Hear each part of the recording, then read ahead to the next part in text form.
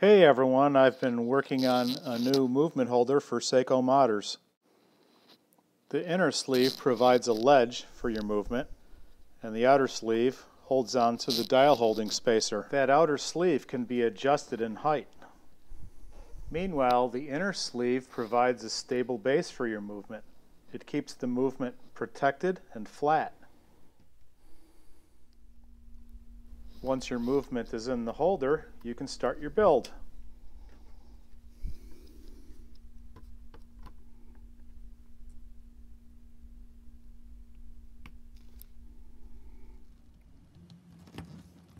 This movement holder is for popular Seiko automatics, such as the 7S26 and 6R15, the NH35, the NE15, and the other movements in that family.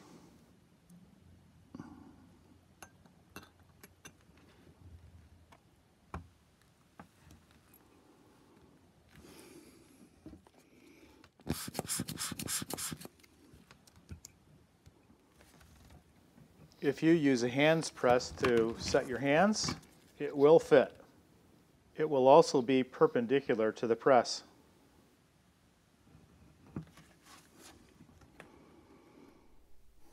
Now here I'm sliding the outer sleeve down a little bit.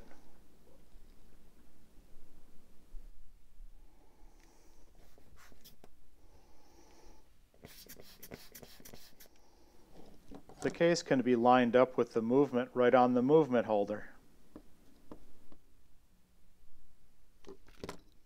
When you're satisfied that there's no dust on the inside of your crystal or on your dial, you can gently press the case onto the movement. If you are working on your movement without the dial holding spacer, you can slide that outer sleeve down.